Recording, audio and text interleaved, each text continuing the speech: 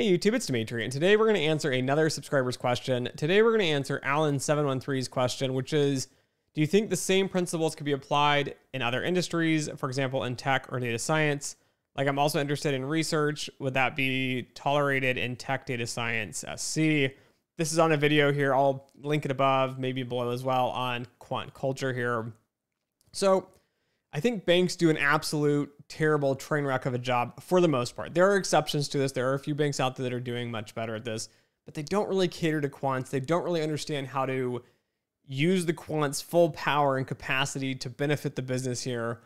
And so instead, we end up creating these nonsensical business hierarchies with a lot of business people where you end up taking quants, they get kind of good at their job, and then by the time they're kind of getting good, you throw them into management and you take them out of actually adding value to the business.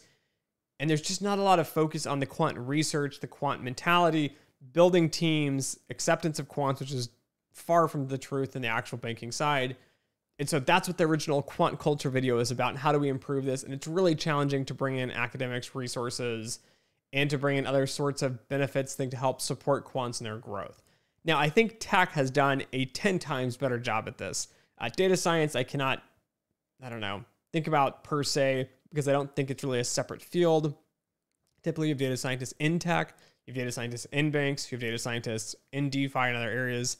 So I'm not going to split that one off, but I think tech has done a much, much better job on this. And so an example on the tech side here, I know a lot of tech sides or tech firms specifically have a two-tiered system here. So a normal bank, for example, or a firm typically has this one giant hierarchy. And then you have quants, and then you have like accounting and finance and, decision sciences, and you have these different siloed bins. And so everybody has their own track, and you typically go from an individual contributor and you work your way through that. Then once you become so high, you become a manager and you just do managerial work, and there's not a lot of resources for you. Now, tech, on the other hand, typically has, a lot of the firms at least, have a two-track system where you can work, and there's a point where you can decide you want to stay an individual contributor and continue going up the individual contributor ladder and still make a lot of really good money. But again, you're going to be adding a lot more value as an individual contributor because you're finally an expert after you've been in this industry for 10, 15, 20 years. Or do you want to switch to a management track and you still focus on managing technical people, but you need a technical background to understand how to manage them, which is much, much better than what's happening in finance when we bring in, MBA person XYZ who has minimal understanding of quant knowledge and you bring them in to manage it. Instead, now you're having a technical person who wants to do management, who wants to work with people, who wants to train them and educate them and support them and be a good mentor. And you're moving them into a management track that works alongside this. And often there are managers who make far less than the individual contributors solely based on the fact that it's based on skill and value added to the business here. So I think tech has done an amazing job on this. I think they've done stellar. Now, my gripe and complaint with tech and the things that worry me about tech is they don't understand quants. It's just not there, guys. There's not really that many quants per se in tech.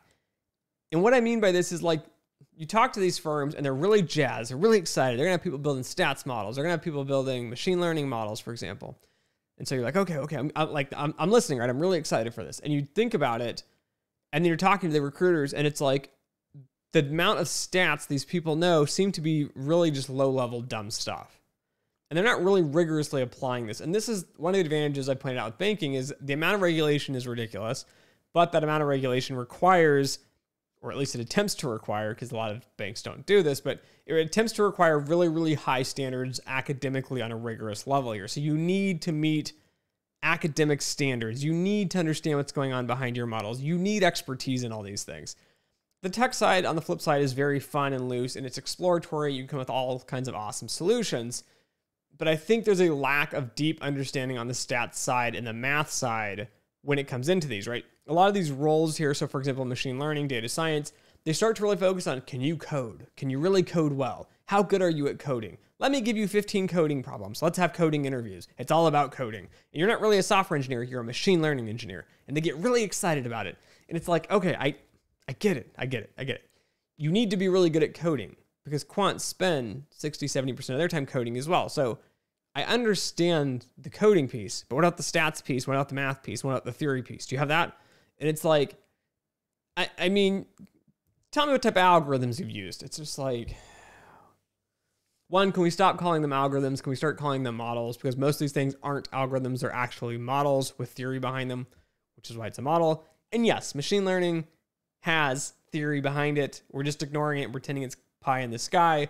And this is kind of my issue with tech is like, I really like the freedom. I really like the culture. I really like, a lot of them have good work-life balance, for example. They have remote working, which finance is kicking and screaming and not wanting to do.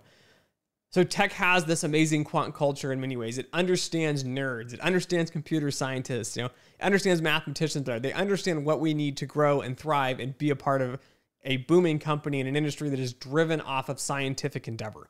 They get it. They understand it. They're doing amazing.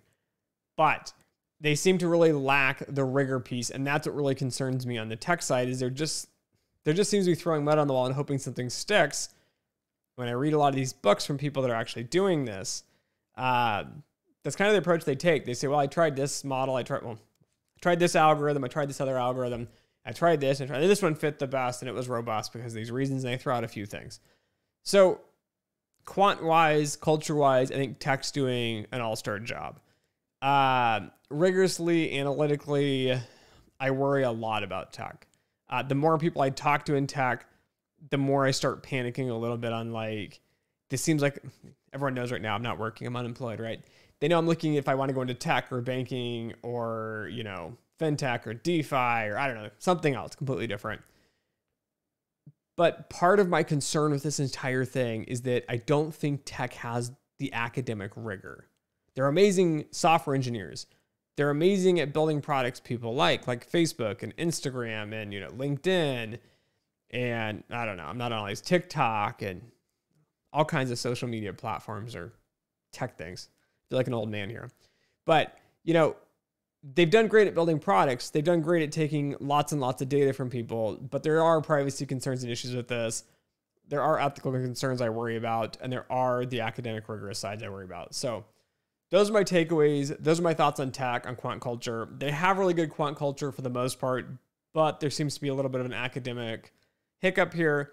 I understand the trade-off, though. They're wanting to be flexible, exploratory, cutting edge. But to do that, you really need to bring in the rigor. And I think they need to up their rigor in many of these areas. And that's kind of my concern with that. Again, on a quant culture perspective, but also on a job and working perspective. So anyways, those are my 2 cents. Thanks for listening. Thanks for watching. And as always, until next time.